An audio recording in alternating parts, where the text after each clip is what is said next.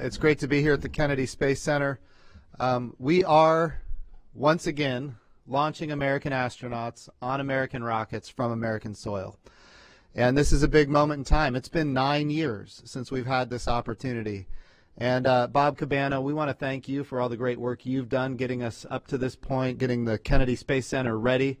Everything is looking good. We are, as of right now, we are go for launch. As Bettina said, the weather is about 60% favorable for launch tomorrow, which is good news compared to where we were yesterday. We were at 40%, so the trend is in the right direction, and we are very, very excited. So I think I'd like to start by saying, again, this room is empty. We would love to have this room full. We would love to have it filled with reporters. We'd love to have it filled with space enthusiasts, and unfortunately we're in the middle of the coronavirus pandemic.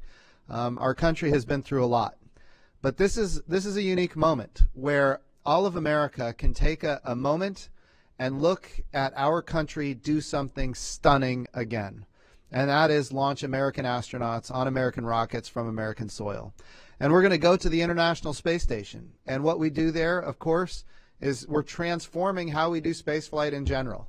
The Commercial Crew Program is in fact about commercializing low Earth orbit.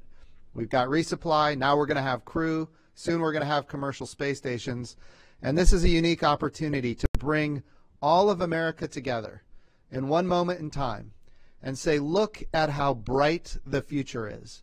That's what this launch is all about. And yes, in the midst of the coronavirus pandemic, we've taken extraordinary measures to keep our people safe, and we are one day away from launch. So this is an exciting day. Thank you, Bettina, and I'll turn it back to you.